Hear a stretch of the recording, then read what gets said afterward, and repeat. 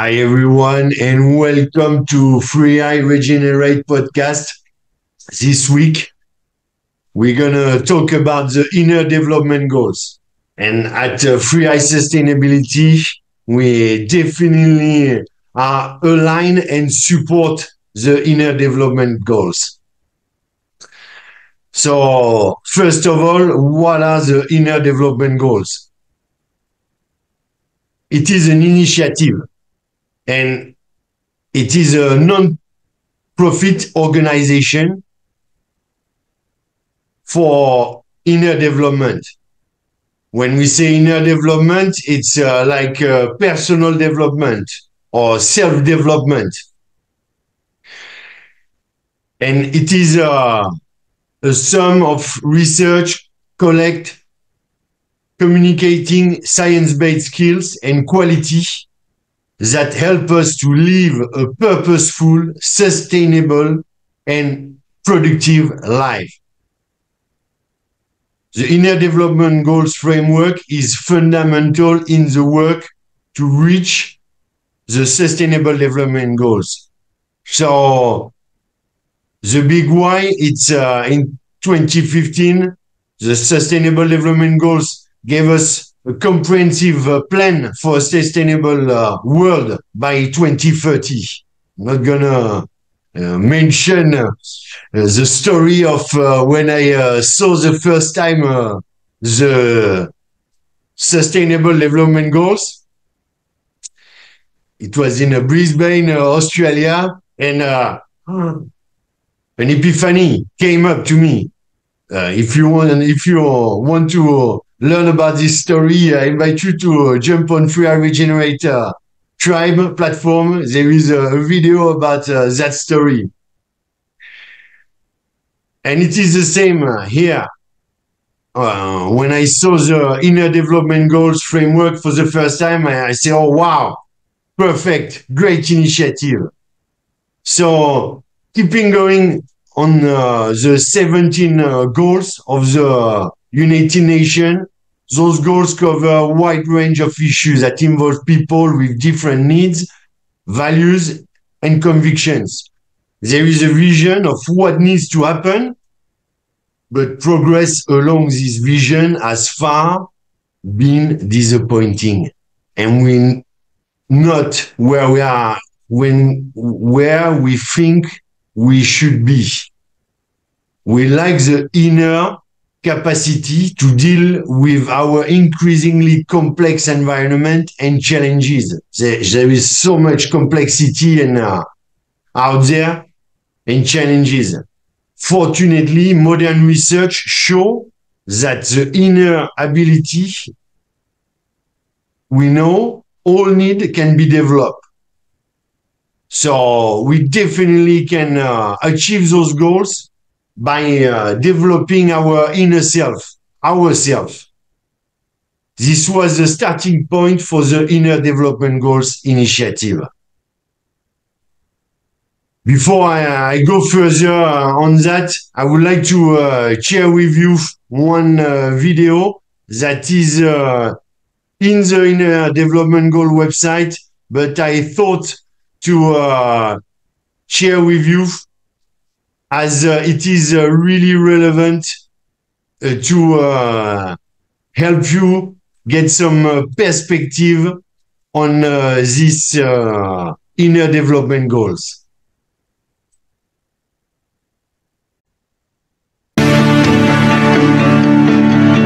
The inner development goals show what inner shifts or human growth needs to happen in order for us to increase our chances of reaching the Sustainable Development Goals collectively.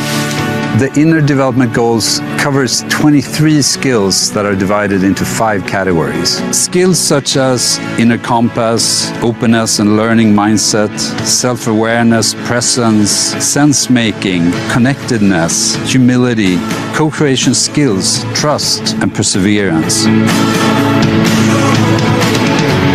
What I see as the basic human challenge, when we talk about mind shift, when we talk about growth that matters, I think the basic human challenge is this. It is difficult to learn if you already know. we see a lot of leadership failure, leaders being out of touch with reality. So in other words, it's a lack of listening. So listening, I believe, is not just an important one, it's the most important and most underrated leadership skill today. Obviously, being flexible, being able to be agile, being able to listen, and be able to be very inclusive in terms of how you lead people. I think those are some of the things that I've learned over the time. We are built to grow. It is our destiny to grow. A caterpillar is not supposed to die as a caterpillar. Its destiny is to grow wings and fly. We need to sort of focus more inwards, and what is my responsibility in that? What can I contribute to a development that is more sustainable? But in order to be able to reach those sustainability goals, we need to also be able to take the right decisions to get there. And I think where we are today, perhaps, is we've hit a limit to purely technocratic external solutions to solve global problems. Mental health and well-being is supported by our inner capacities for spirituality and faith, where education is fundamentally oriented towards meaning and purpose in a changing world, rather than mere content delivery for students. Being human has many dimensions, and that the dimension that we have been very good at exploring during the last couple of 100 years has been the external world, but that we have come to a point where the outside perspective has to be complemented by an inside perspective. Teaching a course like Global Challenges at Stockholm School of Economics, I realize more and more that we cannot reach the sustainability goals if we do not work with our inner development. This does not apply only to universities. This applies to all sectors, all ages. What we really need is a deliberately developmental society. And depending on how severe you think the situation is, maybe we need a deliberately developmental world. And right now, we're not even talking about at scale the inner dimensions and how we need to change. Because at the core, we are the problem. The way that we're acting in the world and the way that we are solving problems is the problem. I used to think the top environmental problems were biodiversity loss, ecosystem collapse, and climate change. I thought that with 30 years of good science, we could address those problems. But I was wrong. The top environmental problems are selfishness, greed, and apathy. And to deal with those, we need a spiritual and cultural transformation. Any sustainable development goal, that's essentially our generation's big, ambitious vision for the world. In our experience, when we work with individuals, both within and outside Oxford, people are more likely to take action when these inspiring visions are brought down to their level. We bring now the inner development goals with us as a great source of inspiration when we strengthen and revise our competence development roadmaps and make sure that the inner development goals are integrated into this. And as Einstein said, we are never going to be able to solve our problems with the same order of consciousness that created these problems. So as a species, we need more and more of us to grow and develop so that we have actually a bigger purchase on, a bigger perspective on, a bigger ability to solve the biggest, most dangerous kinds of challenges that we face. To make the world work better requires highly specialized skills, very useful, but quite high-level skills. And so what we want to say to people is, yes, it's great that you want to help make the world work better, but you have to get into training.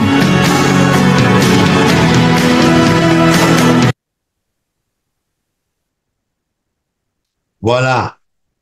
What a great video to show a bit what are the inner development goals are. And to go further, what we can do is look at together what is this framework of the inner development goals. And I'm going to share with you this framework. First, it is 23 skills quality that are divided by 5 categories. First being relationship to self. Second, thinking, cognitive skills. Third, relating, caring for others and the world. Fourth, collaborating, social skills. And fifth, acting, enabling change.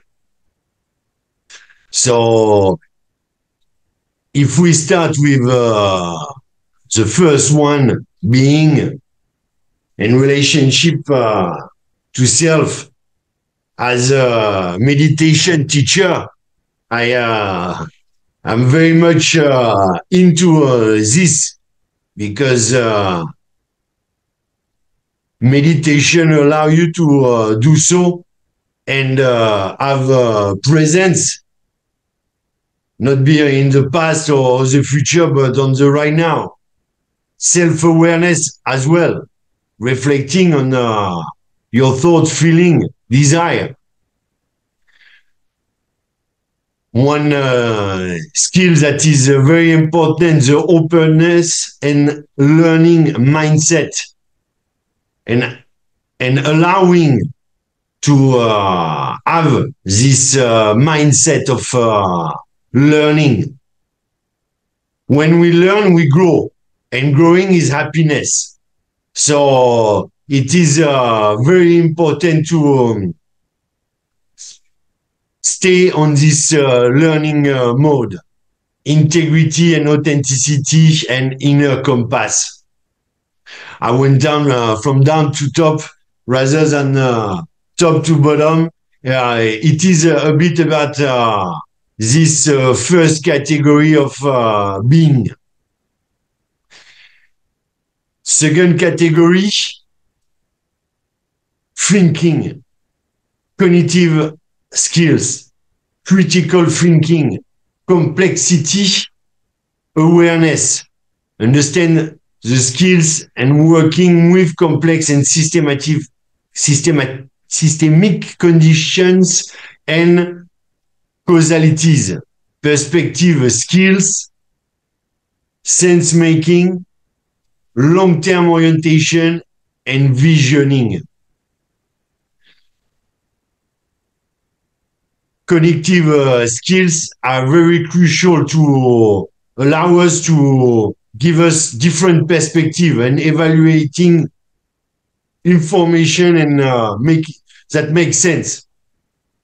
Evaluating differently as well. Number third, relating, caring for others and the world. Appreciation, relating to others and the world with a basic sense of appreciation, gratitude and joy. And I would add as well that one of my big insights for my Vipassana, it's acceptance. So I think appreciation and acceptance go hand on hand. Because when you accept others, you don't judge them and you appreciate them. Connectedness, having a keen sense of being connected with and or being part of a larger whole, such as a community, humanity, or global ecosystem. Humility, empathy, and compassion. And here, I would really encourage you to have a self-compassion for yourself, because we often have compassion for others, but myself, in the past, I didn't have compassion for myself. So I invite you to have some self-compassion. Next one is collaborating. To make progress, definitely we have to collaborate. I love the Sustainable Development Goals number 17, where it's all about cooperation, collaboration, all together to work towards those Sustainable Development Goals. And I believe the Inner Development Goals were born out of one initiative out of the SDG 17. So collaborating, communication skills, they are key. And the ability to really listen to others. A real leader, first, before to lead, must listen others. Co-creating skills and motivation to build, develop, and facilitate collaborative relationship with diverse stakeholders, characterized by psychological safety and genuine co-creation. The aim is really the co-creation. It's one key word in this inner development goals movement community initiative. Inclusive mindset and intercultural competence, willingness and competence to embrace diversity and include people and collective with different views and background. Trust, ability to show trust and maintaining a trusting relationship, mobilization skills. Sorry, skills. Yeah, in inspiring and mobilizing others to engage in shared purpose. A bit like now sharing with youth that is listening to me, those skills. And the last one, but one crucial one is acting. Being able to make the change, enabling the change. And to have the courage and optimism to really break the old patterns, generate original ideas, and act with persistence in an uncertain time. And it is a time uncertain at the moment in the world. But no matter what, I encourage to act. Act with courage, act with creativity, act with optimism, and act with perseverance. My first podcast subject was in perseverance because I think perseverance is a key that is in life or in business. It's all about perseverance. There is so many people that give up, and it's really important to not give up on our world. And I'm on the optimist and perseverant person that act for a better world. So that's a bit the framework of the inner development goals. I hope that it helps you to have a bit an overall view on the inner development goals and particularly its framework. There is around this movement of inner development goals, there is an entire community that is building bit by bit. It is a global community made of practitioners, scientists, employees, consultants, coaches, and more that are working all together to put this open source of inner development goal framework into action and collectively. So I invite you to check out the inner development goals. There is many hub that have been created around the world. I think over 500 hubs already have been created. It is definitely a big movement going on in the world right now. And what is a hub? A hub is a group of people, an organization and/or organization that's supporting the Inner Development Goals initiative. And the aim is bring people together around collective exploration and action, learn, innovate, prototype, practice, and share application of tools, create local events, action days, and program to support further activities within the hub, align with partner organization to help fund local or global development of inner development goals, and sharing stories, recording of lecture events that are going on, and presentation locally and in the world. So us, Richard and I, we were so inspired by this initiative of the Inner Development Goals. We created as well one hub in Geneva, the IDG Geneva Sustainability Impact Hub. Just created it recently, December 2023. So it is right now on its early childhood, and still shaping our plan and action for 2024. But if you would like to know more about this hub, please feel free to contact me, and I will share with you and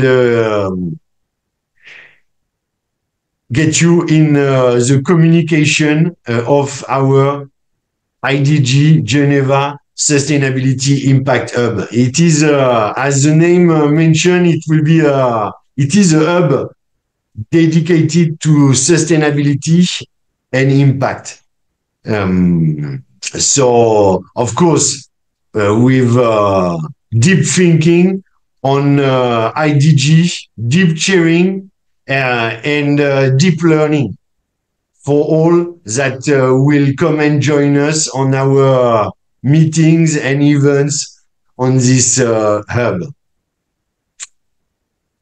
As you heard in the video, this quote of Albert Einstein, I love that quote. Even I was thinking about use that quote before I saw this video. We can't solve problems by using the same kind of thinking we used when we created them. So we definitely gotta upgrade, develop, evolve our mind, consciousness to regenerate and having a new mindset, a different perspective for a better world for all. With Free-I, it's my second business to assist people and businesses to apply the sustainable development goals in their life and business. And it is really the aim is raising the ethical consciousness in life for everyone, but as well for businesses, because businesses have a massive impact in the world for all, particularly the small and medium enterprise, SME, that represent most of businesses in the world. So I hope that I gave you a good overall view on the inner development goals. And before I let you go, I'm gonna share with you another thing, an action that you can do, and that will help the inner development goals to go further. There is a global survey that started end of last year, and it's still going. So it is a simple global survey. The aim is to definitely perform those and achieve those sustainable development goals, and it is this survey made to know what is, from your perspective, what are the skills, abilities, qualities do we need to develop to build a sustainable future for people and planet? It is a great question. It will only take few minutes of your time, but I'm sure it will help a lot. I'm gonna share this in the post, in the podcast video for you to be able to perform. So thank you again for listening to me today. I hope you understood me with my Australian accent, and I hope to see you next week for our next podcast. I wish you a wonderful week.